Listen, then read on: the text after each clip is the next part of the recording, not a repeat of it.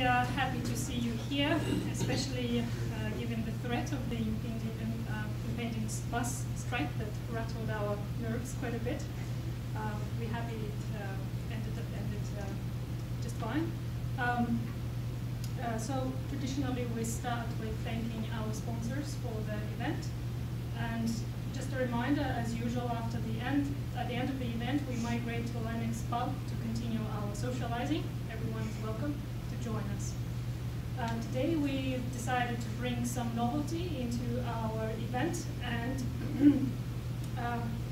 today's event will be in the format of a research carnival. 6 of our advanced students will be presenting their projects during 5 minutes, and after the 5-minute talk, there will be another 5 minutes dedicated to answering your questions. The order of students are on the board in case you want to remember the names. Our students are affiliated with 3 research groups: mineral deposit research unit, volcanology and petrology lab, diamond exploration lab. And without further ado, we start with Andy Wickham on his project on teal geochemistry of a concealed kimberlite, supervised by late Peter Witterburn and co-supervised by Craig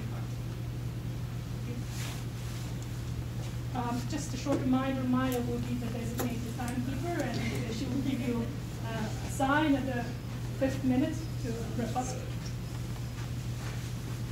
All right, wonderful. So my name's Andrew, and I'm a master's student with the MBRU. And so I guess I'll start things off talking about some of the exploration research that we're doing at the MBRU, and essentially how we're using teal geochemistry to detect concealed kimberlites in the Northwest Territories. So with this project, we're working on the Kelvin kimberlite, which, if you're not familiar with, it sits in the southeast portion of the Slave Geologic Province, sort of right down the street from Geochemical. It is a it is an inclined, pretty irregular pipe dominated by KBK infill with some lesser HK and transitional phases in there as well. Now it is essentially fully hosted within metaturbidites here, shown in the green, with some granitoids off towards the east and off towards the west as well, right here. It subcrops from bedrock in a very small surface expression, only around like 800 square meters, down here at its southeasternmost point, which is essentially right underneath the lake.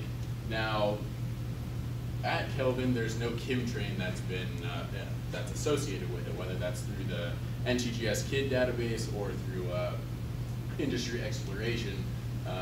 However, we know that essentially the dominant ice flow direction in this area from the Faraday chemtrains and some from the Gacho K area is essentially due west, denoted essentially by that big blue #2 arrow. That's the main source of our clastic dispersion in this, the KFC is what they call it, the Kelvin Faraday port.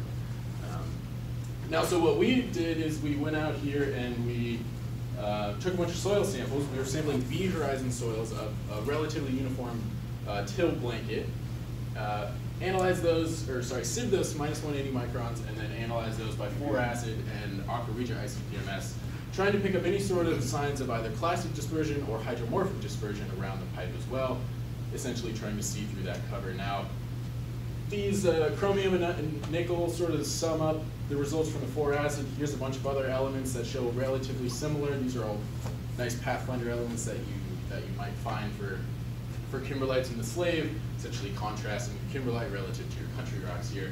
So what we're seeing is elevated concentrations sort of concentrated around this southern half of the study area that vector right back towards our known subcrop location underneath the lake there. And then there's actually some evidence of possibly a northwest shift in ice flow off towards that way, but I'm not really going to talk about that.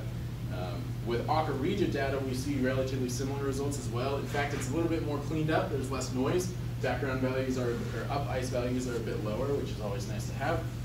Then we have these elevated values sort of vectoring right back to our known subcrop location. The 2 different digestion methods do have their benefits. 4-acid is going to dissolve a lot of your resistant silicates and oxides that you might see from indicator minerals. However, agarija does decrease the noise, but if you're looking at really subtle responses, which we are here because there's no chemtrain, so we know there's not a lot of physical material entering into the till. A lot of key elements, niobium, tantalum, titanium, are too low. They fall below practical detection limits, which in this case is sort of a strike against agarija. So in this case, we're thinking 4-acid is a little bit better, but obviously they do both work here. Now what we did was we took 2 of those anomalous samples, 2 of those background samples, sieved them down into progressive size fractions, essentially everything below -180, down as fine as we can get it, and analyzed that by 4-acid, essentially trying to see what size fraction shows the best contrast between anomalous and background. And what we're seeing, first of all, is in this sort of 150 to 106 micron fraction, we're seeing a really good contrast between anomalous and background samples. And we're attributing that to essentially kimberlite indicator mineral fragments. So they're too fine that they weren't picked out during traditional kim picking, but we are getting some really decent separation here in those size fractions.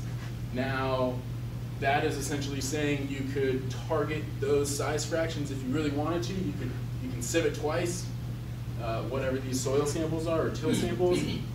However, if you just want to sieve it once, or you want to compare the -180 micron fraction to the say 63 micron fraction, which is suggested by the GSC for most of their till sampling, or like -25, you can calculate the subfractions as well. And so we did that here, and essentially what we're seeing, this anomalous to background response ratio, we're actually seeing it decrease in the finer fractions, which is a bit like contradictory to what literature may suggest. And you know, these are just 4 samples. We're not saying it's definitive. Oh no, sorry. Not saying it's definitive. Hopefully we'll be able to analyze some other samples from like the DO18 kimberlite from Erica Kiter's project, and maybe sort of pin down why this is the case. But for now, we're actually seeing the -180 micron fraction is a bit better than, like, say, the -63 micron fraction. And that's it. I'll leave it at that. So when I say that, it means you have 1 minute to finish. Okay? So you can go to conclusions. The end. Yeah.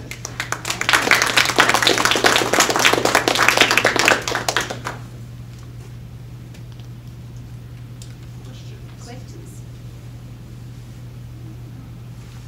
Yeah. So do you have a contour problem here, or not a contour problem, but is there any elevation difference between where the samples are taken here? Like in the Faraday, there's some elevation difference. Yeah, across the study area, there's around 30 meters, so there's not much. For instance, let's see, like, and the lake is only around 10 meters deep as well, so we're not looking at a huge elevation contrast. Where that might come into play is late stage deglaciation flows that may be deflected around topography, so that's possibly what's causing this sort of late northwest ice flow, and some of those elevated values right there as well. What's the scale? What's the scale on this? Oh, sorry, this is 1/2 kilometer right here. So we were sampling relatively close, so you know, we only sampled around 1.5 kilometers from the known subcrop location. Yeah. So you said traditional kimberlite indicator sampling of the till didn't respond. Yeah. That way, but the kimberlite does have good indicator content.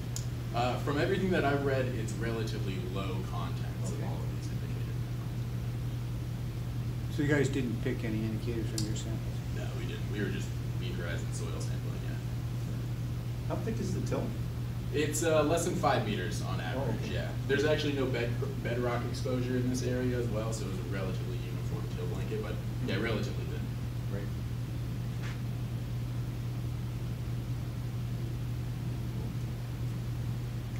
Thank you. Thank you. So our next speaker is Bianca Phillips from MDRU, talking on direct discovery of concealed kimberlites through microbial community fingerprinting, also co-supervised by Peter Winterburn and Craig Hart. Okay, so one of the points of our research group is to develop through cover exploration techniques. So I'm just going to take you through what we've been doing in applied microbiology for the through cover exploration of kimberlites. So what we actually do is we characterize the soil microbial community by sequencing their DNA and looking at relative abundance changes in different species that occur over top of different subsurface geological features. And so the unique thing about this is that microbes are actually very, very sensitive to changes in the soil environment. And so we can detect subtle geochemical changes that might not be detected by traditional geochemical or geophysical constraints or methods that have innate constraints on their analytical detection limits. As well, the cost to sequence DNA has dropped drastically over the last 20 years. So this is now something that is cheap and efficient that we can apply in mineral exploration. So the first kimberlite that we evaluated for this type of exploration is the DO18 kimberlite. If some of you are familiar with Erica Keyer's work over the last couple of years, also with Peter Winterburn, it's the same deposit. And so we have a relatively carrot-shaped kimberlite here. The till in the region is about 20 meters thick. We also have a slope break across the center of the pipe. And so what we do is we look at the entire soil microbial community and we assign statistical groups in order to differentiate which species are driving changes that we might be able to use to detect buried kimberlites.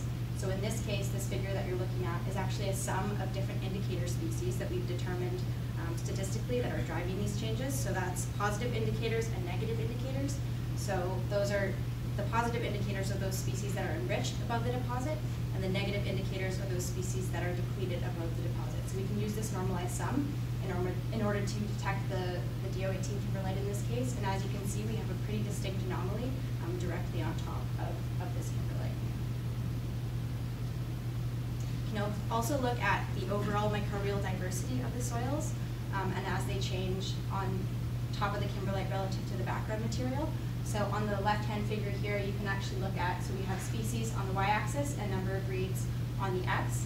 And as you can see, so the blue lines here are actually the background material, and the red lines are the samples that were taken above the kimberlite. And just from this graphical representation, you can see that we have almost a 50% reduction in overall species above the kimberlite relative to the background material.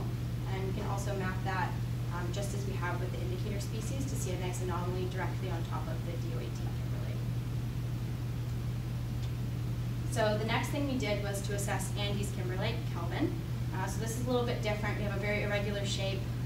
Again, like Andy said, the till in the region is less than 5 meters on average, but the northernmost part of the pipe is actually buried within up to 150 meters of bedrock.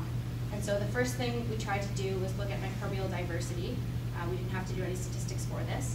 And we see, again, the same type of anomaly that we had at DO18 present at Kelvin in that northernmost section of the pipe. And then to look at the indicator species, we decided to go at this kimberlite blind. So instead of doing any sort of statistics, we looked at the DO18 indicators that we had to see if we had the same types of species present at the Kelvin kimberlite, and we do. And so this, again, is a sum of the indicator species, both positive and negative, so enriched and depleted, that we have at Kelvin that are also present at DO18. And again, we see that anomaly focused right in the northernmost section of the pipe. So not only do we have direct target identification of kimberlite through 20 meters of till at DO18, but we also saw that through up to 150 meters of bedrock at Kelvin. In addition to that, we have reproducibility of the application between deposits. So we have conserved species that are present. Microbial communities change drastically depending on a lot of different soil variables, but the fact that you can actually find indicators that are shared for kimberlites is pretty astonishing. Where we're going now with it, we want to continue developing our kimberlite database. So the idea is that we have this fingerprint of what kinds of species we find at kimberlites, and we can use this as we get more data to explore further for different kimberlites in covered regions. We also want to look at the anomaly formation mechanism. So we don't actually know what they're responding to just yet. If you recall Andy's geochemical maps, it's obviously not responding to these trace elements. We have them in very different locations. We think it might have to do with kimberlite weathering and potentially gas migration through the bedrock and through the till. And we also would like to apply this to different styles of mineralization and also in different climate regions. So we've actually applied this to 2 porphyries in British Columbia and had similar success as we had with these kimberlites, but also assessing kimberlites in different environments, but also any types of mineralization where we might detect changes between the background material and whatever mineralization or kimberlitic material that we see. And just want to acknowledge the EGI as well as Peter. We lost Peter this year. This work wouldn't have been possible without him, as well as Korolev, so the microbiologists we work with, Sean Crow and Rachel Sinister.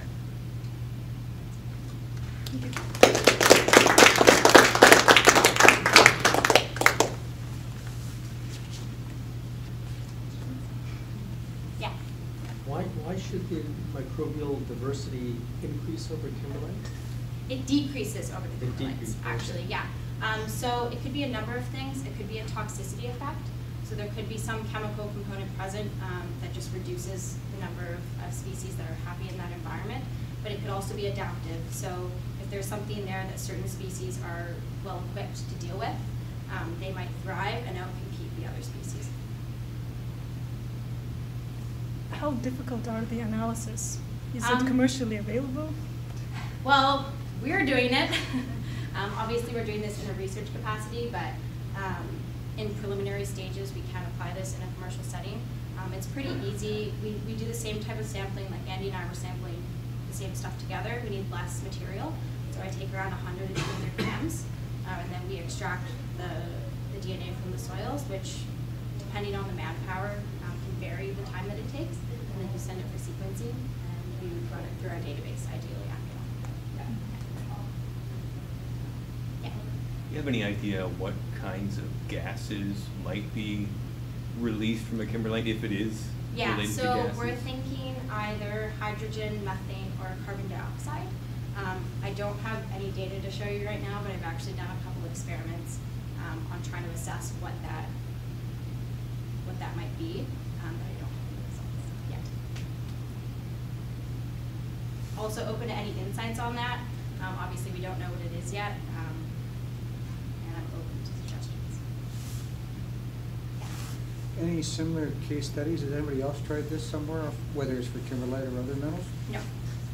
So there has been, I don't want to say similar, but there has been microbial application to exploration in like late 90s, early mid 2000s, but it's been restricted to just looking at one species and how it responds. Technology has also progressed so much that the types of sequencing that was done for those types of analyses is just really outdated now. So when it comes to this sort of next generation sequencing, no one's really been doing it for mineral exploration yet. So, yeah. But we have assessed it for porphyries.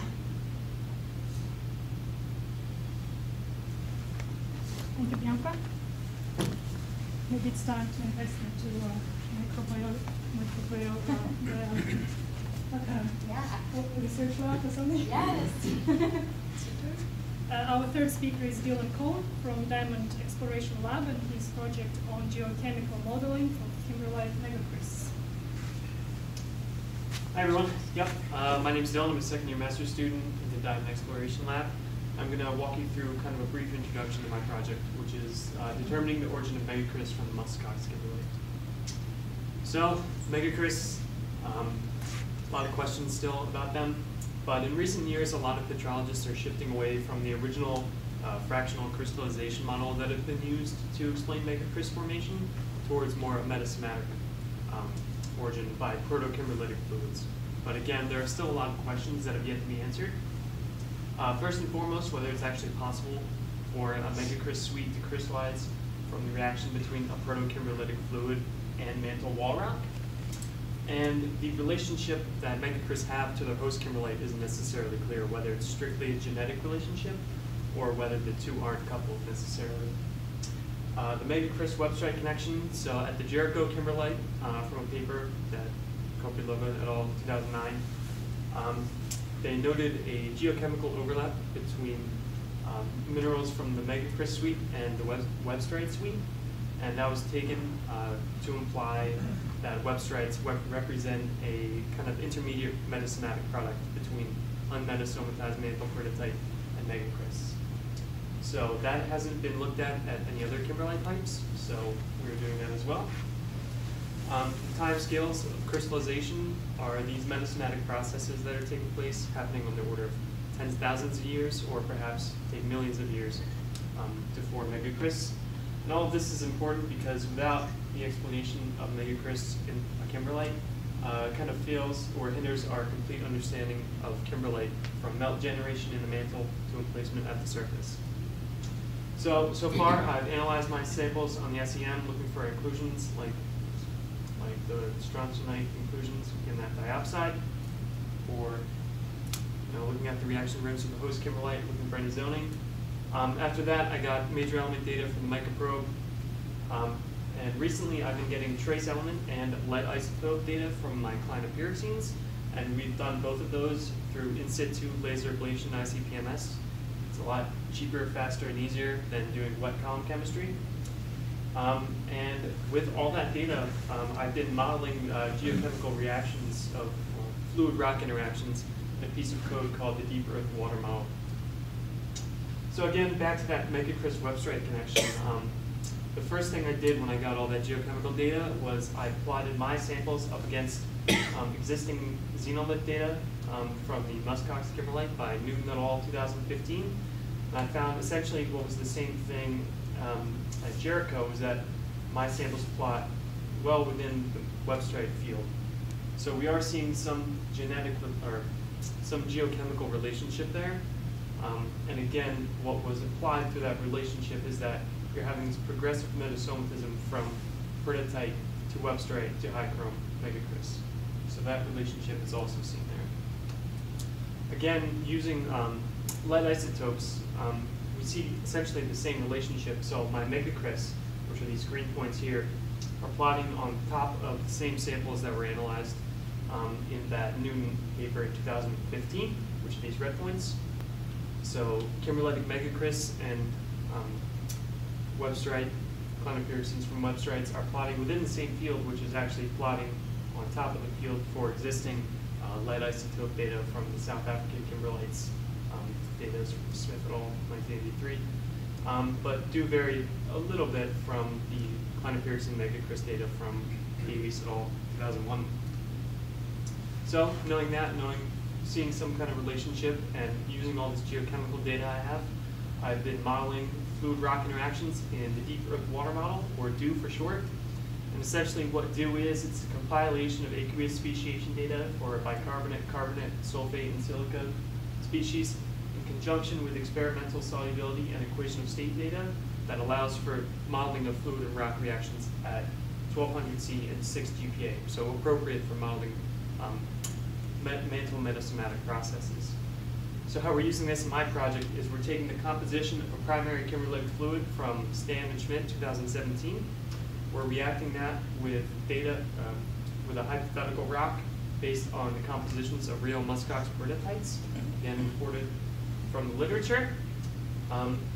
We add volatile phases and carbonate as needed to see how that influences the products that are crystallized from that reaction.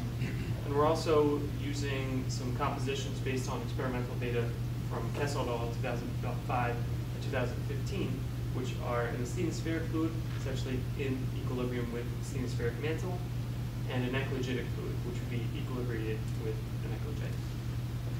So really quickly, this is how the data comes back. So this is the molar component of pyrogarnet as of the number of moles reactant consumed, which is essentially that peridotite. And this kimberlitic fluid, as the reaction progresses, moves right just below the composition of actual measured pyro component in muskox megacrysts, whereas the eclogitic and the asthenospheric fluid models wind up in compositions that are far too magnesium to be representative of megacrysts from muskox.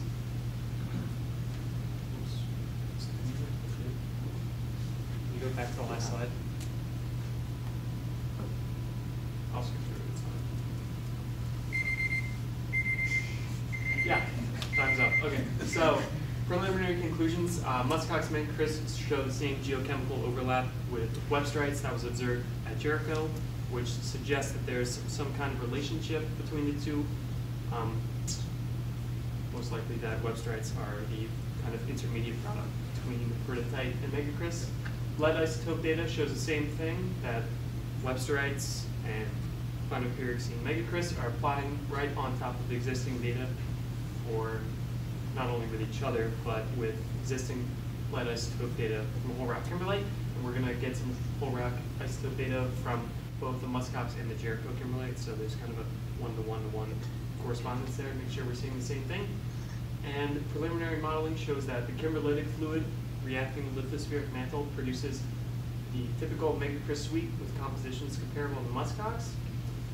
Both the asthenospheric and the eclogitic compositions fail, and we're going to continue modeling with that and might extend to some modeling of P-melts with an existing carbonate model or a new carbonate model that we'll have access to very soon. That's it. Questions?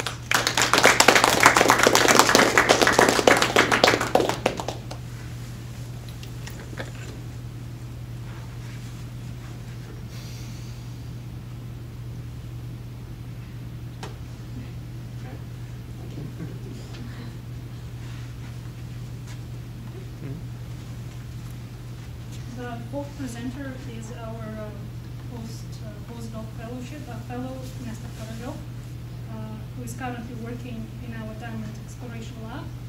He will be presenting his PhD project on origin of high magnesium Catoca eclogites.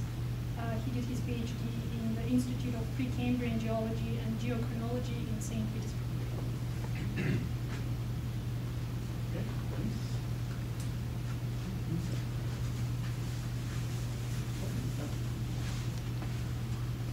So, the vast majority data, which has been accumulated over past 20-25 years, shows that the mantle eclogites mainly related with oceanic crust. However, the origin of the high magnesium eclogites is the most controversial point, still the most controversial point. First of all, their magnesium content exceeds magnesium content in their possible protolites, oceanic gabbro and oceanic basalts. Currently, there are two main assumptions explaining origin of the high magnesium eclogites based on protolite types. The first one is most feasible and most popular. It involves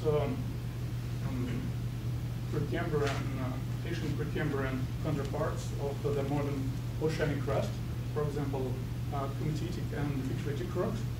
And the second hypothesis implies transformation of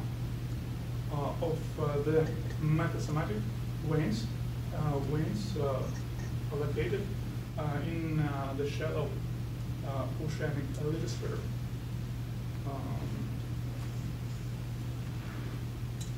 However, there is another one approach which isn't related with protolite.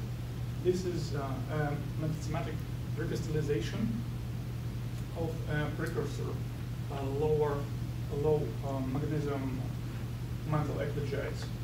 One of the best examples was provided by Drew and his co-authors.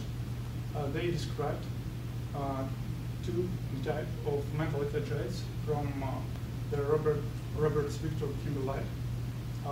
Type 2 eclogites are diamond barren.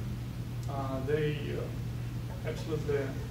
have absolutely fresh textures, and from other side, type 1 eclogites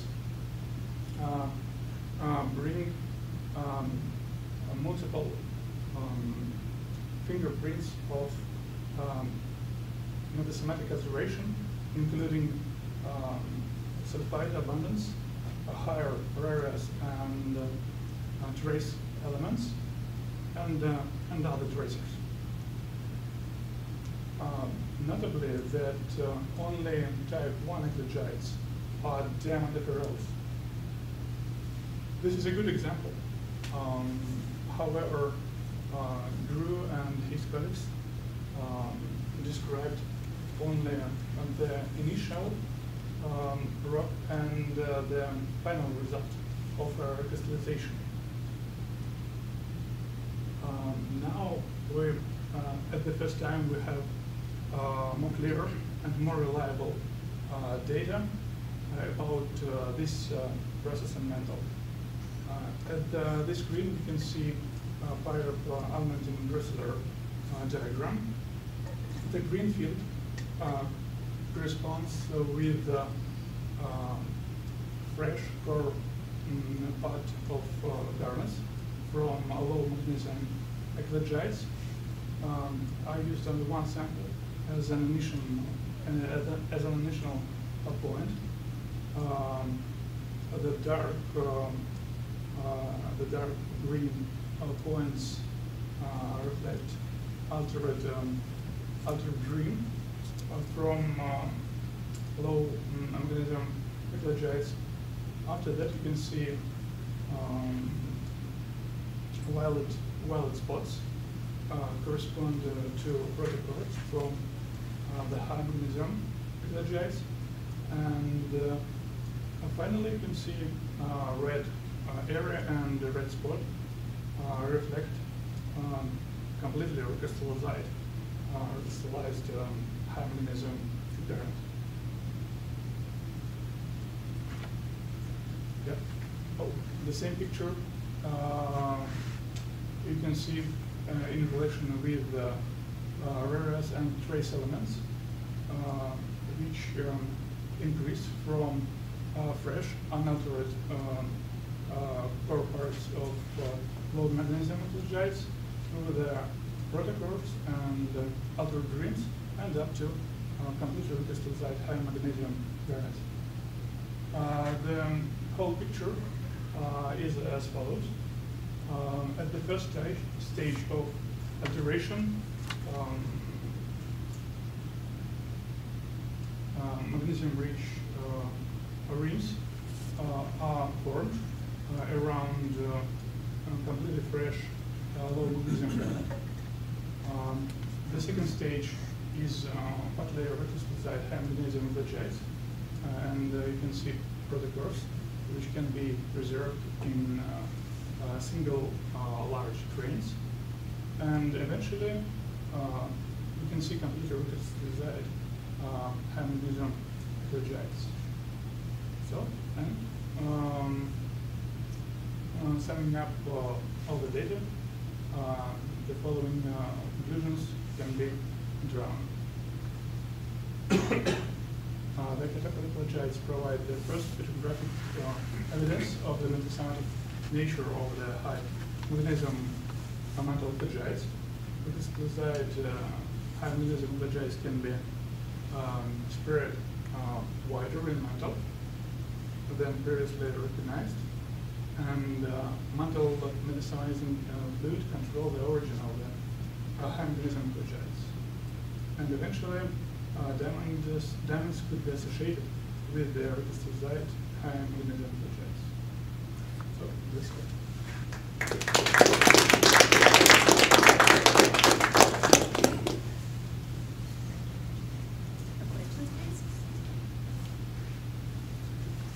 Your rare earth element plots, back to those, I don't know if you can, but like on the left side of the plot, there's the bariums and the large iron lithophiles, which mobile and metasomatic fairly easily.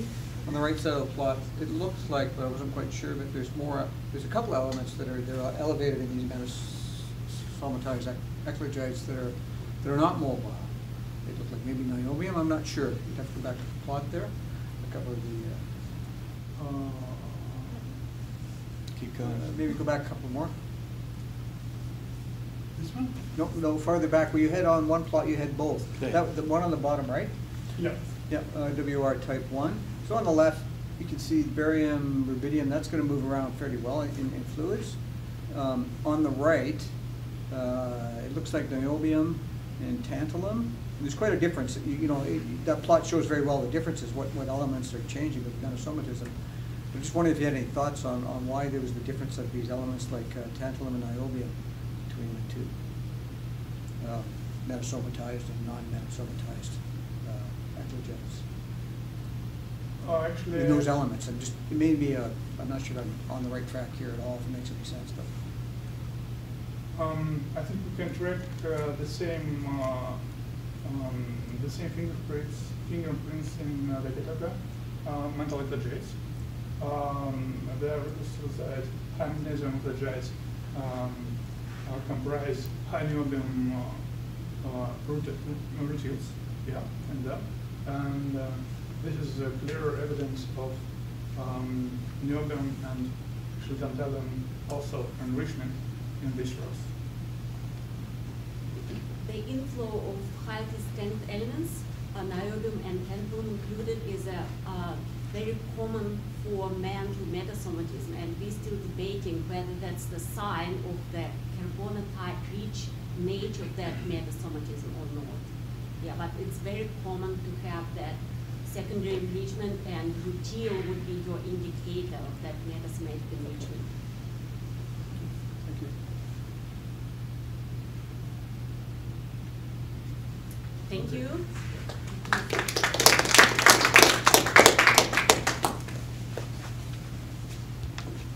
The fifth speaker is David Sasse from Volcanology and Petrology Lab, talking on insights into kimberlite ascent dynamics from analog attrition experiments, supervised by Kevin Russell. Thanks, Sofya. Going to get right into this. So on the right here, I have a collection of images of coherent kimberlite from various different localities across the globe. And the first thing you'll notice in these images is that the mantle material inside the magma is rounded to some extent. And the reason why this is so interesting is because in the mantle, the xenoliths and the xenocrysts begin as these angular fragments right here. So this means that something must be happening during the ascent process for us to be going from this to that. And I think this can be largely explained by the process of attrition. So if I have my initial size distribution of parent particles, which are very angular, and they collide at high velocities, they'll undergo fragmentation and break into smaller pieces. However, if the collision is less energetic, they'll undergo abrasion, releasing these surface chips and becoming rounder in the process. So just some basic terminology. In attrition, we call these attrition products, the daughter products, and we call these initial particles the parent particles. So I study this process by doing analog experiments on a variety of mantle minerals. And so this is finer pyroxene, for example. And in order to be able to say something about my experiments for the natural system, I scale them in terms of the flow dynamics.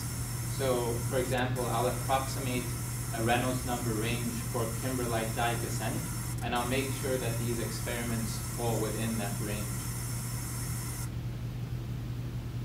So after an experiment is done for a given mineral at a given experimental duration, I'll collect all of the experimental products and get a total grain size distribution.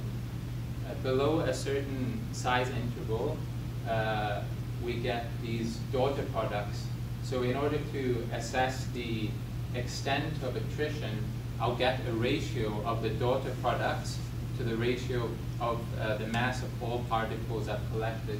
And then I'll plot that throughout time for all minerals. I did olivine in green, pyroxene in yellow, blue is pyroxene, red is garnet, and gray is diamond. And what you'll notice between all these different minerals is that we initially get a high rate of attrition, so a steep increase in the production of these daughter particles, followed by a plateauing value, a plateauing rate.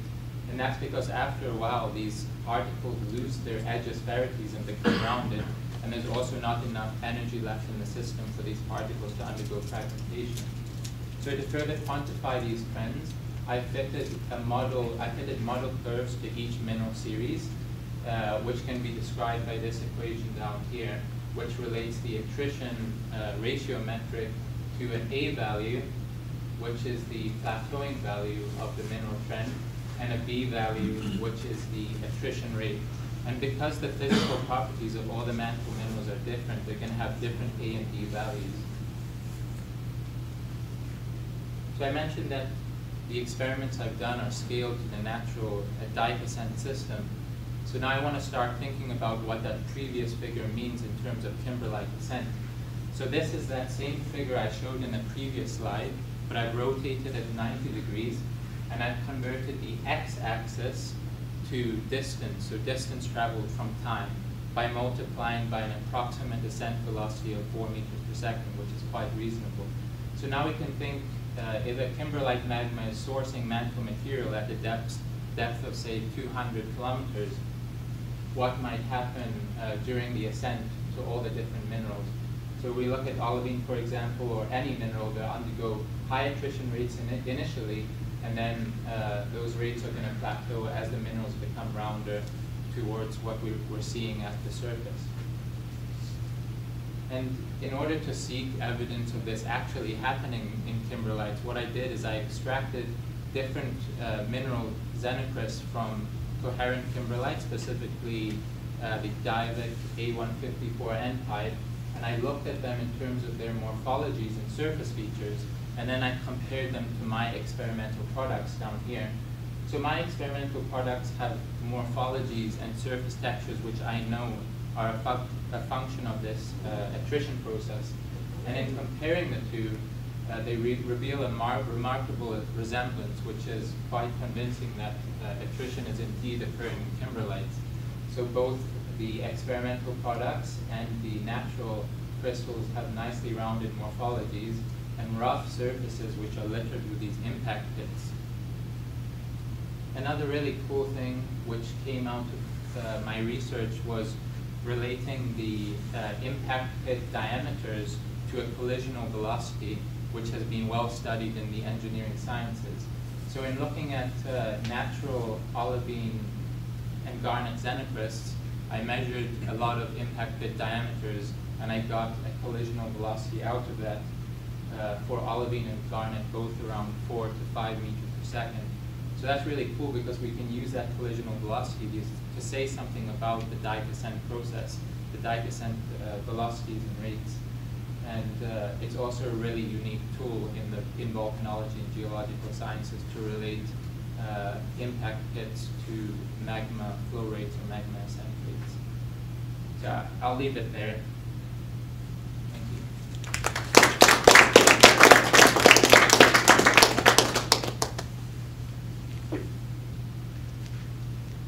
I would have guessed that, especially for olivine, a lot of the small-scale features on the surface of each grain would be obliterated by serpentinization. Yeah, so what's important is that all the features I'm observing on these grains, they occur during the late stages of ascent.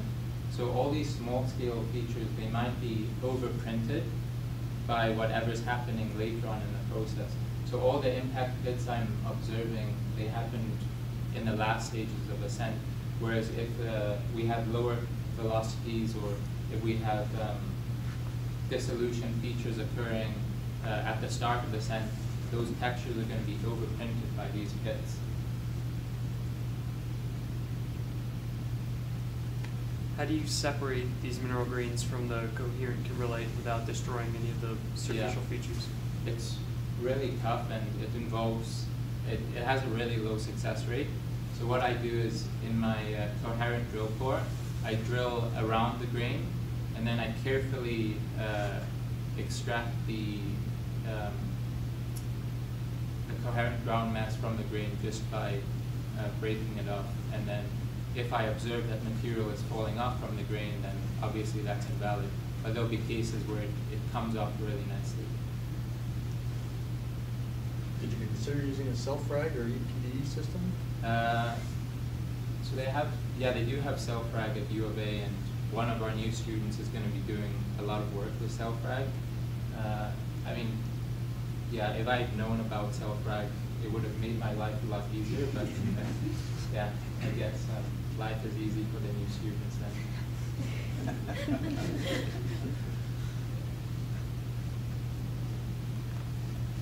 Thank you.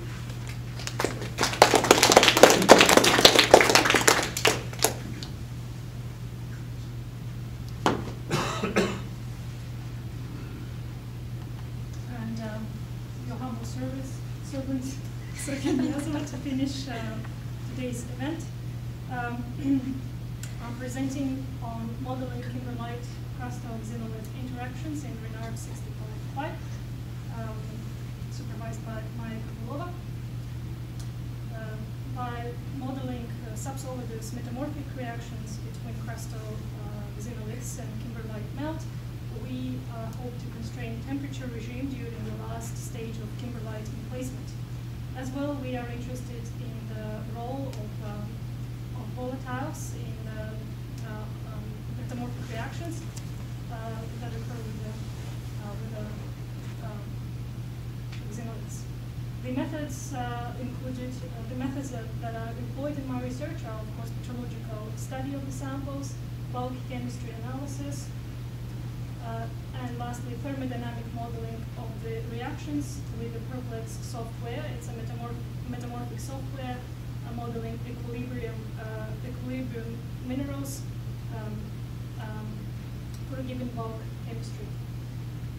To geologically locate ourselves, Renard kimberlite cluster located in the Otish Mountains of Quebec, comprised of 9 thermodiferous pipes and a number of dikes, intruded into Archean granitoid and gneissic basement of the eastern superior craton. So there are 2 major kinds of crustal xenoliths, granite and gneiss xenoliths. On this picture, you can see a representative sample of a granite xenolith with developed characteristic alteration rim around it. The core of the sample is quite fresh and retains granitic textures. Granite is composed of quartz, feldspars, mainly K-spar, and biotite, and the alteration rim is characterized by such new minerals as sodic clinopyroxene, chlorite, amphiboles like richterite, secondary K-spar, which is interesting, and minor eclogites. Next slide. On this slide, you can see a representative sample of altered gneiss. Again, a fresh core with altered rim. Gneiss is made of quartz, feldspars, predominantly plagioclase with minor K-spar, biotite, and OPX, so granulite basis gneiss. An alteration rim composed of such minerals as sodic CPX, chloride, hydrogarnets, some richterite, wollastonite, xenolite. Xenolite is like a hydrous wollastonite, and feldspars alternative granite.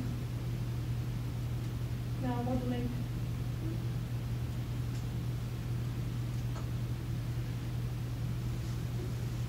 Next, please. Thank you. Modeling our granite geochemistry. On this diagram is the model for unaltered granite, and the modeled chemistry perfectly matches the observed mineralogy.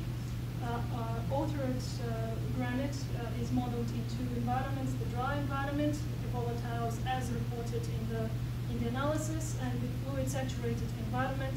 Right away, fluid-saturated environment produces way more minerals, and they are all in the lower temperature field. For the altered mineralogy, we can see prehnite, we can see a lot of CPX, and garnet, which are in our samples.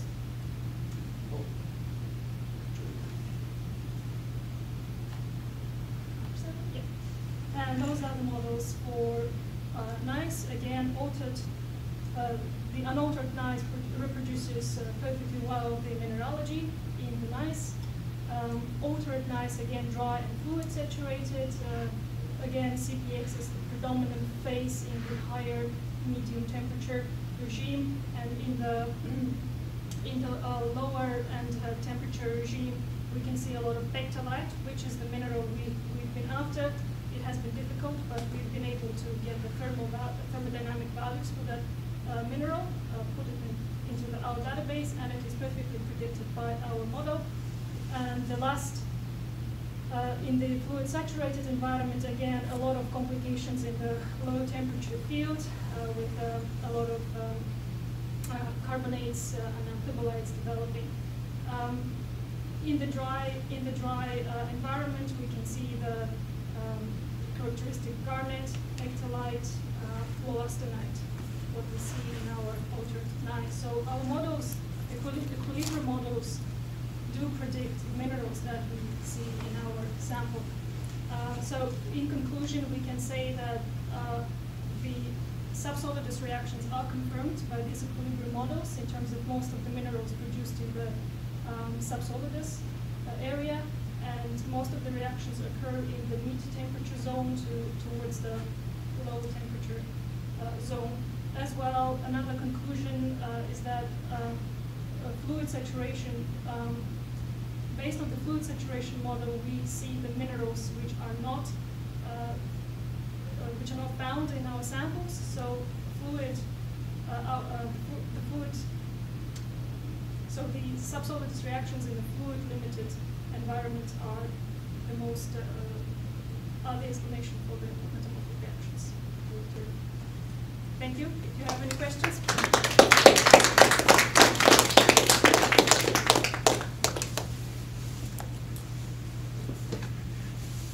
How did you decide on the composition of the fluid? Yes, it's purely hypothetical. It's up to me. I can vary fluid in the model, but usually a typical fluid in kimberlite would be 50% water, 50% CO2.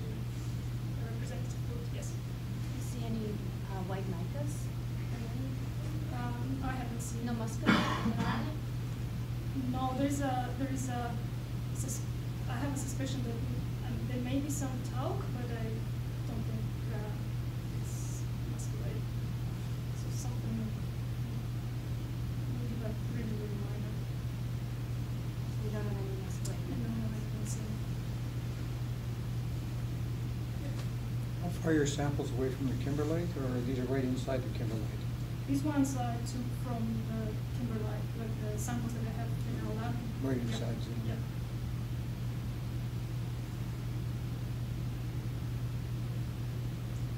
So on this note, we finish our event. Thank you very much for your attendance.